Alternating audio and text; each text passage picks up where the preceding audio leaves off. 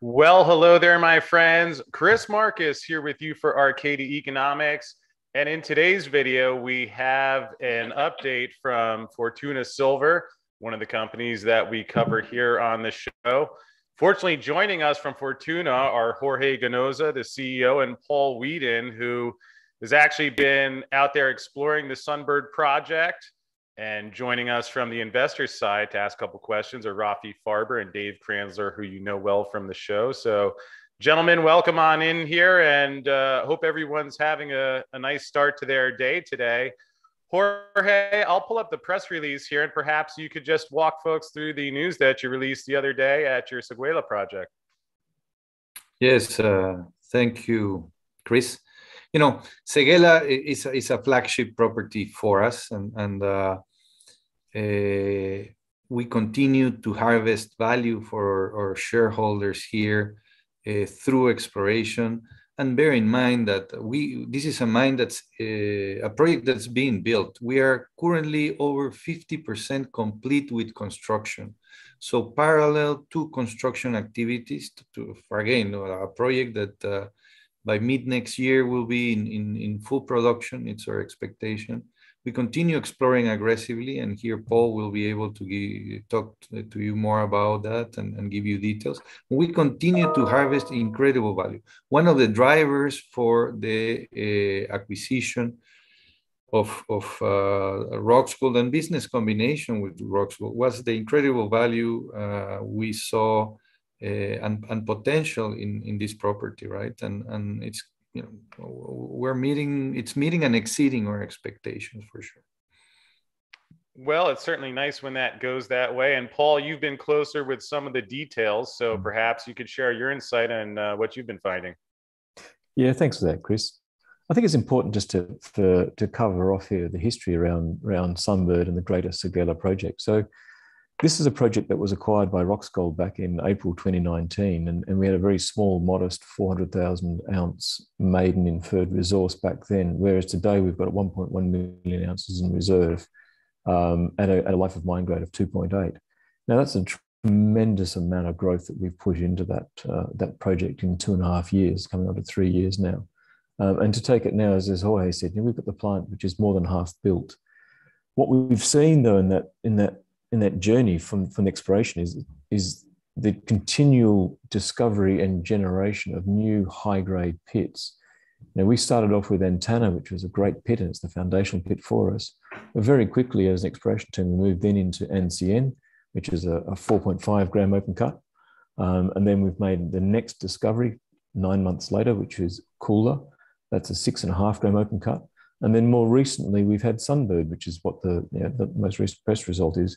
And that's going to come out at somewhere around about 3.2 as the maiden inferred resource.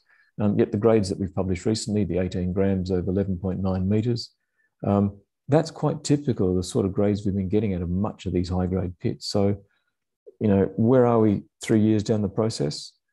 I think we've still got a long way to go, to be honest. And as an exploration team, we are really only just scratching the surface. We've got more than 30 targets left to go and test. Well, I appreciate that, and congratulations on what you've been finding. Have the drill highlights pulled up here. And Dave, I'll let you take the first question there. Any thoughts or questions you have for Paul or Jorge?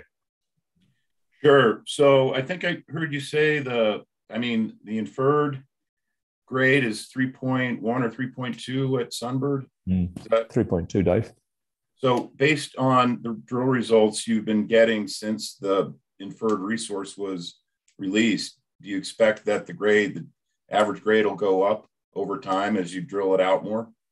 Yeah, look, I think we'll probably see it holding around about that low 3 mark. You know, obviously we like to get the high grades, but between those high grades and around the margins, you do get zones of lower grades. But you know, 3.2, 3.3 is, I think, is probably a realistic grade that we will see over time. We'll maintain that, possibly a little bit more. I think the real important thing here, though, is that the first resource that we released, the maiden resource release for Sunbird, is really just the first mark in the sand for us. Now, these results are generally beyond the optimized pit shell that we used for Sunbird. So I would fully expect that this will get a little bit bigger over the next go around of the resource modeling. So probably keeping the same grade, but I'd be expecting the ounces to get larger. Do you have a time frame for when you might have the next go around on the resource estimate? Yeah, look, we're drilling at the moment, Dave. We've had a couple of rigs on there for the last few months, and we'll continue to drill for the next 2 or 3 months.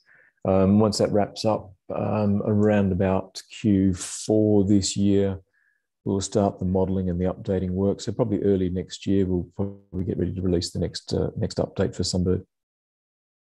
And just one more quickly. Sorry, Rafi. Just because I think a lot of people in the audience are more used to looking at North American open pit type projects, specifically Carlin Trend and Cortez Trend. Can you put the grades in context that you're getting in Séguéla and I mean, even, what Yaramoko is compared to what you get for open pit in Nevada? Yeah, certainly, Dave. I mean, on a like-for-like basis, Carlin is typically the 0.8 to 1 gram, 1.1 gram range. So let's call it a gram to make it easy. We're sitting at a reserve grade around about 2.8 at the moment. Let's round it up to 3 to make the maths easy. So we're basically 3 times the value of what you're going to get out of Carlin. Moving the same amount of rock, you get 3 times the gold that comes out of it. In a West African context, the average is around about 1.4, 1.5 gram range. So we're double what everyone else in West Africa is getting. So this really is one of those high-grade open cuts that, there's very few of them in the world nowadays. And this will be one of the new ones that's coming out. We're over 1 million ounces in reserve now, and that's in 3 years. So I'd fully expect that to continue down that particular path. And just to add to that, the newly discovered Sunbird is still in inferred resources. There we have a maiden resource of 350,000 ounces that has not made it to the reserve that Paul is alluding to at this point, right? So we continue to add into the inventory of inferred and moving it through to reserves, no? But we're working on that. Yeah. Well, certainly seems like a good time to be doing so. And Dave, did you have any other questions before I pass it over to Rafi? Pass it over to Rafi, please. All right. Well, thank you, Dave. Rafi, any thoughts there on any of the news? All right. My thought is that moving to Africa, especially in this environment, makes a certain amount of sense, especially because we see such higher grades. But just for the simple reason that costs of mining are going up everywhere, and the spread between the gold to oil spread has been oil's becoming more expensive and gold has basically been flat. So the cost for mining has gone up and up. So what you want to find is more efficient mining, which means higher grades. So you have to do less work to find the same amount of gold.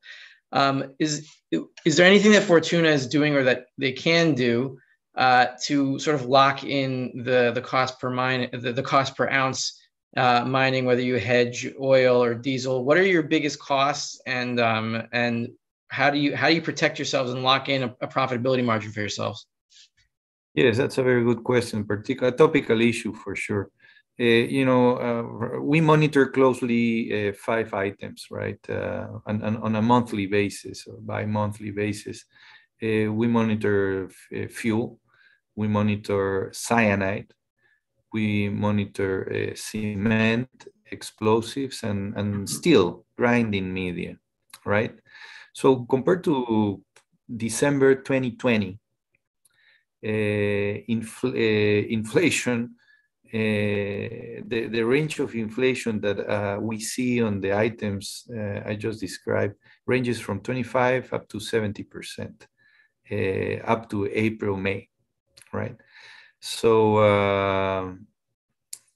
in our case, for example, we have currently a diesel hedge in place that we took late last year, late last year, we put in place a diesel hedge strategy, So we bear in mind that about 30-40% of our costs are not in US dollars, but local currencies. And with the strength of the dollar against those local currencies, we're seeing also a bit of a benefit on the devaluation. That's not necessarily something that North American operators benefit from. And that helps offset some of the inflation that we see. But yeah, no, I mean, hedging, diesel, trying to get, because of the broader spread of our business today and wider footprint, we have a better leverage sometimes with our suppliers and negotiate broader type agreements for some of those supplies. So we try to make use of those, right? Is just a general question, is the cost structure in Africa, is it any different from Mexico or the United States? Do you see any savings in Africa or less regulations? What are the advantages there? I would say that Africa still for many investors is misunderstood, no? Particularly West Africa. Over the last, 15 years, over a decade, West Africa has established itself as one of the most prolific gold regions in the world. And prolific, I mean growth in gold resources and growth in gold production. If we group the gold production coming out of West Africa, which the gold producing regions make up a surface area which is the size of the state of Texas. So an area that would be the size of the state of Texas in the US is the largest gold producing region in the world, ahead of the entire US if you package it like that, or ahead of China, Russia, Australia, no? So in a small area, we have an enormous amount of gold production coming out. So over the last years, what we have seen is the development of well-established industry clusters and knowledge base that makes construction quite efficient.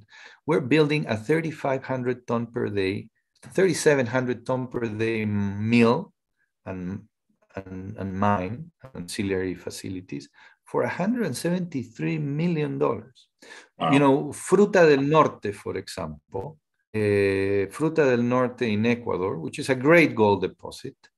It's a similar size mill and mining operation. The cost of that was $690 million.